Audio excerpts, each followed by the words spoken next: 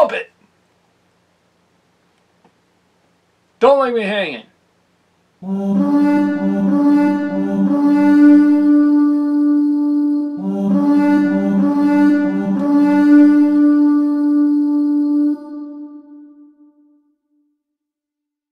Hello my brothers and sisters of the Order, welcome back to the Order, and today I'll be talking to you all about one of my newest type of equipment and gear, the Churburg Gauntlets. Now, I bought these, I believe it was, let me see if I remember correctly, it was a Medieval Marshal, I believe, or something like that.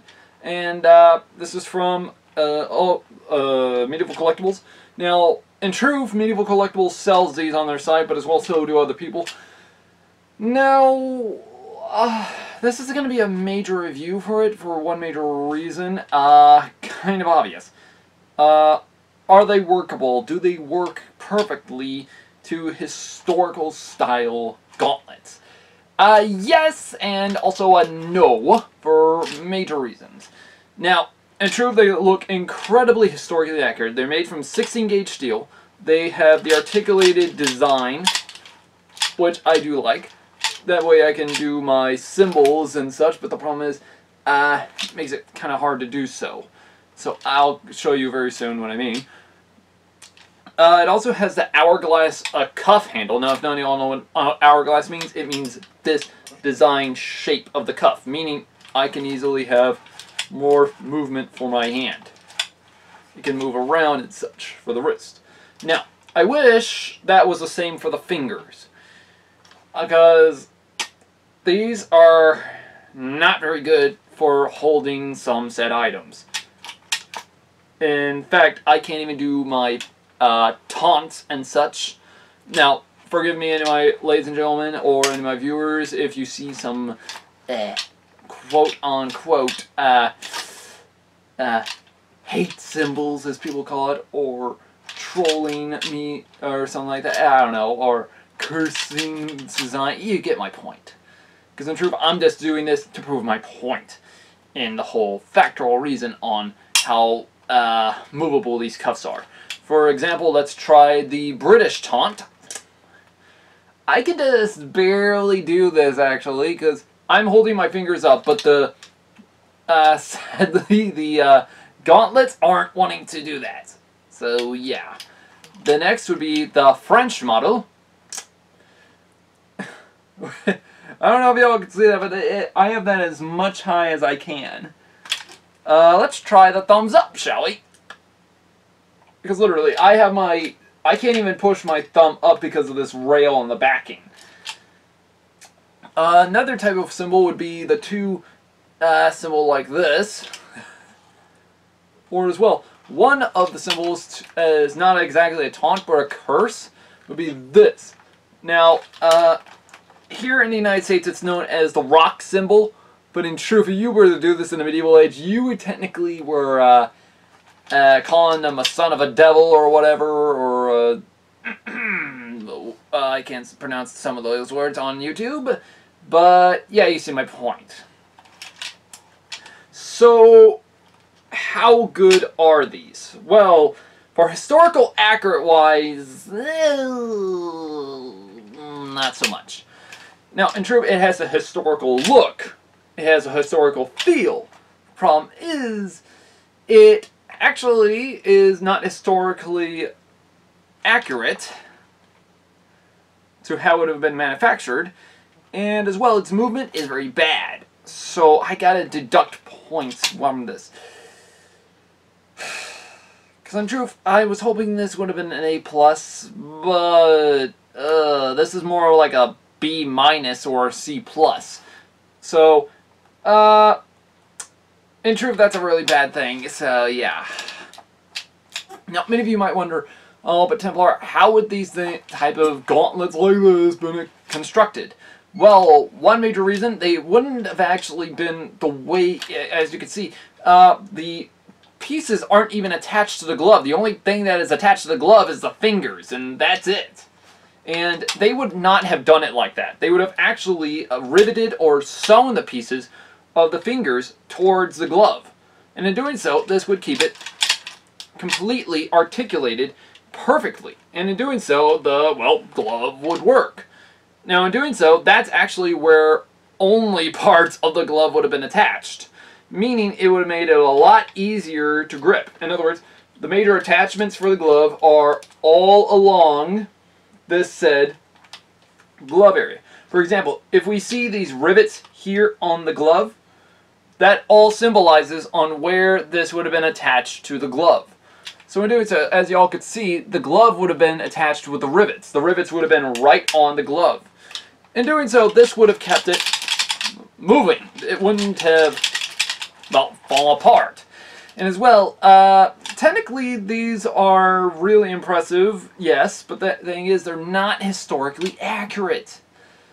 Which, Martial Historical, I'm sorry, but y'all got this extremely wrong when it comes to making these. But it's not just Martial Historical, I also find out it's Lords of Battles, Topeka, and pretty much everyone else, because they don't do it historical accurate-wise. Now, why is this? Well, that part I like to find out myself. But the thing is, the major reason, I believe, is because it costs a lot of money. But the thing is, it would be a lot cheaper and slightly more accurate to the form. Now, I can hear many of you already. Oh, but Templar, they need this small padding in the fingers to keep for historical reenactment fights, and that way they don't break their knuckles. Well, yeah, but see, that's my point. In truth, you gotta get good historical accuracy for when you're gonna hold your weapon. Now, that actually brings me to another thing. The gloves themselves. They're made out of leather, which is not the best idea to hold a weapon with. Why do I say that? Kind of obvious. For example, I would normally go with something like this. This is just a normal glove of which I bought from Walmart a long time ago for my medieval kit. And actually, it works a lot more. And literally, I've actually done half swordings with a sharpened sword on this, and this thing still has not been cut. It still works. So in truth, I think they if any of y'all are medieval gauntlet makers or whatever like that, like All Best or Lords of Battles, Topeka, Martial Historical, or anybody out there that makes medieval gauntlets, please, for the love of God, use cloth. Do not, I repeat, do not use leather. Because it was a pain in the ass trying to even hold my greatsword with these, and that's saying something. Now, in truth, I do like the fact that these are articulated, but the thing is, they have to be historically accurate-wise. Now, in truth, I can't even grip anything with this. Because look, I can easily just grip the glove like so with this glove, but when it comes to this, it's kind of like a struggle, actually. So, yeah, in fact, I can't even tighten my hand around it to make a fist. So good, because it takes a lot of strength just to hold my grip in place for that good holding design. Now, I wish that was the worst part of it, but the thing is, as you can see, I'm trying to do also a couple of fighting tactics with it. For example, the broadsword, here's a major problem I don't, because in truth, the broadsword, as we understand, was used by medieval foot soldiers a long time, and in doing so, it technically is a really good weapon for a foot soldier. And yes, foot soldiers were able to buy and afford something like this. Though, in truth, sometimes I'm actually told they would have not gone with articulated, they would have actually just gone with a full cuff design, so I might need to get something like that a little more. Because I can see why, because this is a pain in the ass. Now in truth, if I was doing half swording with these, then it would work. For example, with my arming sword, it's a really impossible design on how I can hold it with one hand. But as soon as I start using two hands, I can easily move it about. The same can be said about my greatsword. The greatsword had this problem, because in truth, every time I tried to make a slow motion swing, I just felt, literally, I could feel the sword slipping out of my hand. Which, that's not a very good thing. And the thing is, I can't even do the Italian grip design with my main finger. If none of you understand what the pistol grip is, or the Italian grip is, it's when you wrap your finger around the crossguard, giving you better and more control of the sword. which is kind of why I love medieval late or early medieval broadsword or late broadswords of the Dark Ages, because in truth they get more of the crossguard design on there. Now, another weapon I could probably actually put in this is also with the axe, the one-handed axe. Here's a major problem. Now, in truth, actually, if I had a shield on me, of which this actually did happen a lot, foot soldiers would have used shields a lot of times, same with medieval knights, especially. However, sometimes, though, they would have actually had it attached to them, but the thing is, it would be around their neck, and they wouldn't actually be holding it. As you can see me, I'm holding the shield, but the thing is, I can't put it through the entire way because, well, this hourglass design causes the problem for me to hold. So we could see the problem with that. So, yeah. Now, another thing also is the fact that the two-handed axe, slightly, but the thing is, I get more control over it if I get more towards the end of a weapon, which doesn't exactly work out so well. But the thing is, if I have two hands, then it gets more control. Problem is, for that two-hand design system, it would pretty much be best with a halberd, a spear, or something. For example, I did this with my warhammer, and it worked effectively enough with both one and two hands. The thing is, for one-handed, I had to get up closer towards the end of the weapon. Now, the spear, on the other hand, was slightly easier. And in truth, actually, I could probably see why, because my hand can easily wrap around it. Thing is, though, that's my problem. Most of the time, when it comes down to it, some of these weapons would not exactly be that type of way. In fact, the Warhammer, if none of you understand, there are different designs of Warhammers out there. However, sometimes they have a square handle, sometimes they have a rounded handle, but most of the time people would rather prefer an oval-shaped handle, so that way you can easily have more control over it when you do a swing.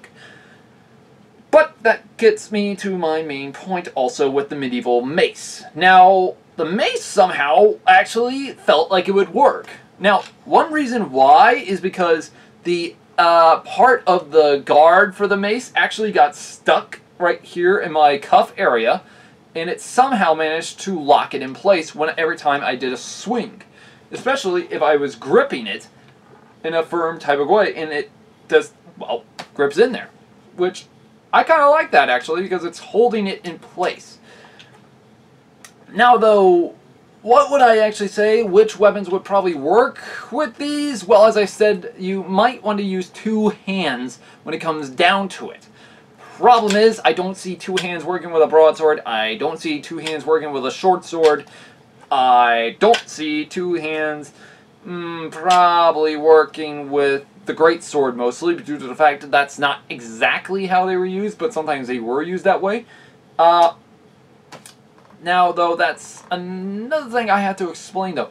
Now, the Hourglass greatsword, as many of y'all know, I bought. In truth, the Hourglass warriors would actually have worn not two articulated hand grip designs. They would have actually taken what they could have afforded at the time. Sometimes it would have been, well, this articulated design, finger design, or it would be the full cuff design. Now, my best bet is the reason why they did this. In fact, some historians state that they would have actually had a articulated on the left hand and a full cuff on the right. Now, my best bet to that is actually because they were trying to get a good grip on their sword. They don't want the thing to fly out. So, they want a weapon that of which they can easily control. So, the cuff would actually be on their front, while the articulated would actually be on their bottom. Now, I had a slight problem with this left one here. The leather stitching started coming off very soon, which I'm betting it got cut or somehow. So I had to stitch it back together, which I'd rather have this thing riveted to the glove than I rather, well, anything else. Because literally, I got rivets on this thing that are attached to a separate piece of leather, which, in truth, if we understand though, it's just best to actually attach them to this glove here, and that will keep it, well, fully working. In which All Best, I hopefully hope y'all do that a little bit better, because in truth, I want All Best stuff to actually do something a little better than this. Now, I haven't bought from All Best since I got the Viking helmet, but I'm probably planning on doing probably this holiday, maybe. Maybe. I'm a little iffy on that. So, yeah. But, now, many of you might actually wonder, Templar, would you use these? Maybe. A big maybe. Because in truth, if I was a foot soldier sergeant, for example, like during the time of the 100 Years' War, if don't y'all understand what a medieval foot soldier sergeant would have, or a medieval man-at-arms sergeant would have looked like, they would have been able to afford plate armor, they would have been able to afford mail and such, so this depends on how much I can afford and such. So in truth, if I could afford these, yes, I would probably use this in a reenactment. Problem is, I would have to do several type of ways to fix this before I can get it to go better. And so, yeah, in fact, it might just be best you go to a blacksmith and such to make these historically accurate-wise. And in fact, these are the glove size. And then you might say, oh, Templar, you got the wrong glove size. No, this is actually my correct glove size. Because literally, the glove size is the same as this. It says it's an 11, and technically that's like a large or extra large. So in truth, I got the correct glove size. It's the thing is, they did not do this correct when it came to manufacturing it. Which, yeah, I do not like. That is just, I want to say extremely horrible. Let's leave it at that. So yeah. Now, in truth, what I could probably use this as, though, is probably a self-defense weapon. Just put it on my, because since I'm right-handed, what I could probably do is put it, just take one and put it on my hand, like so, and just punch somebody. Because in truth, I feel like this can probably do some damage, especially if I punch someone with this extended knuckle guard. Which, yeah, if you think about it, if I was to punch somebody like this could really break the skin and probably cause them to bleed. Or as well, it could leave it a mark in their bones for a massive time. Although, one formal way I could probably see and use this is probably just do a bitch slap with it. I'm sorry if I had to use a curse language, but you get this point, that would be pretty funny. Or, if I wanted to challenge someone to a duel and say, "Sir, you have dishonored me," just do so. I could probably imagine that would probably piss someone off, but man, that would really hurt. Because the truth, metal on skin, as soon as you were to use an extreme amount of force, it would hurt like hell. And in fact, it's even been stated that in medieval combat, when a person lost his weapon, for example, he had to resort to using his fists in order to fight back. Now, many of you might wonder, why would you do that? Well, kind of obvious. You lost your weapon, and you're technically wrestling on the ground, for example, and you're trying to pull out your weapon. In fact, I think there was a movie called The King, which I hear is not that very historically accurate-wise, which I'm not surprised knowing that Netflix is now putting on the most dumbest things and the most pedophilist things now on their site. I could probably see them losing millions of dollars already. So, yeah.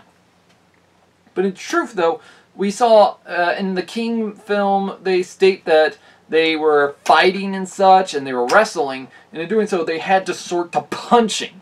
Now, you can't exactly punch through steel, but the thing is, if you were to do this on a human being, like a foot soldier, and he has the kettle helm and not a full visored helm and such, and you punch him right in the face, guess what? He's going to feel it right through his army cap and probably get knocked out.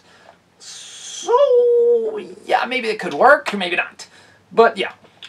Anyways, guys, hopefully y'all like this video, and hopefully y'all can probably find a better one than this, because I don't even know what the hell I'm gonna do with this is the thing. Because in truth, I'm kind of worried about, I just wasted probably a bunch of money buying this damn thing when I probably should have not, because I don't know why. I like articulated design like this, but yeah, you can see my point. In fact, I can't exactly, as you all understand, I can't exactly point correctly because it's like this because it just wants to pull up my other finger when I do so. And when I do this, it looks like I'm pointing down exactly. Because I can't do good job. Because if you do this in my type of profession, it really just hurts a little. So, yeah. But hopefully y'all can get a better set. In fact, I'll leave links down below for some groups that make these historically accurate wise with them attached to the glove. Because I'm not a big fan of this floating finger design. So, yeah, we can see the problem with that. Now, in truth, I hear many of you already, oh, Templar, just get a new one, sell these off. Well, that's my first thought, but now I want to actually try and destroy these. See on how much resistance these things can take. And no, I'm not going to put my hand in it. I'm not stupid. Though what I'll probably do is take like a fruit or something like that and put it right in the cuff area. So we're going to see if it damages it. Or I'll probably put a raw hot dog right down the finger areas and probably try and whack at them with a mace. And no, I will not be trying swords on these, kind of obvious, because swords don't exactly go through plate armor. That's a myth that was conjured up by Hollywood for some idiot reason. I think they were listening to too much Victorian nonsense. But, yeah. Now, as I said, guys, please check out some other sites and such, but as well, make sure the things aren't, well, floating on here. In fact, Cult of Athena has more close-up pictures on these. So if you see this major gap in the finger region and it's not attached to the glove, that shows that you should not get it at all. Because look at this. I can literally just fit my finger all the way through to technically my third finger, which that just shows that it's not a good thing. So yeah, I probably wasted a lot of money on this. But yeah, let me show you all what I mean, because in truth, if I was to say take this ramrod like so and just fit it all the way dang through, if I can try and find it. Yep. Oh yeah, it's all the way back in there. Because literally, it's like, because literally, you see the little ramrod sticking out? Here's the thing. It's right here, actually. And literally, I can feel it right there. It's this.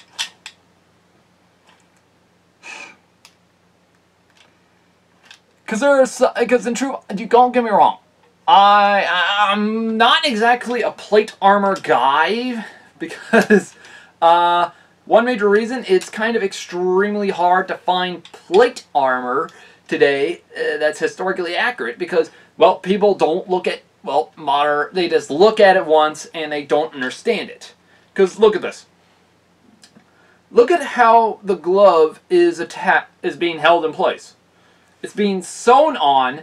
It has these finger rings attached, and as well, it also has the grip ring. That's not how they would have looked. In truth, though, this design with the hand ring, or is known as the hand grip ring, that would have been used in early style or fingerless design style cuffs. Now, many of you might want to, wait, there were fingerless design cuffs? Yes. These were without the thumb or the finger guards, and which, well, I don't even know if I can get a good example out of this like that. Let me show you. Because in truth, they would technically look something like that. Now, I'm just putting my hand through here, but, and no, I did not take the part of the rivets out. I'm just holding them down like this, in which, if I was to fit my hand through, it would actually just do that. Because look, it would technically just stick out like that. Now that's actually really cool about it. Which, most of the time, infantrymen would have used something like that, not these. But I might end up doing a medieval knight armor, maybe, soon. Because I'm kind of a little iffy on that, because there is a lot of time errors and such, so yeah. But anyways, if y'all want to buy these, do so at your own risk, but you're gonna have to, well, take out this leather glove, and as well, make sure that use a cloth style glove, so that way you don't lose grip of your weapon. And as well, you're gonna have to make sure you have it riveted on the glove, and not this padded crap that's stuck to the damn thing. Because in truth, that doesn't make it look good at all. So, yeah, anyways guys, this has been Templar. Hopefully you like this video. Click and subscribe, that bell button icon and such. And as well, as I said, also check out our Facebook, and as well, click the bell button, and as well, the like button. So that way you help the channel grow, and as well, also subscribe to actually help the channel grow. Because we are actually hoping to get a lot of viewers and a lot of people interested in history. Because in truth, I want people to understand history a lot. So that's why I started this channel. So in truth, hopefully some historians and blacksmiths out there can probably fix this before it's too late, because I can already see some people buying these and thinking these are actually what they would have looked like. This may be what they looked like, but this is not what they actually would have felt like. So, yeah, in other words, it looks historical, but it's not. So, yeah. Anyways, guys, this has been Templar. Have a great day.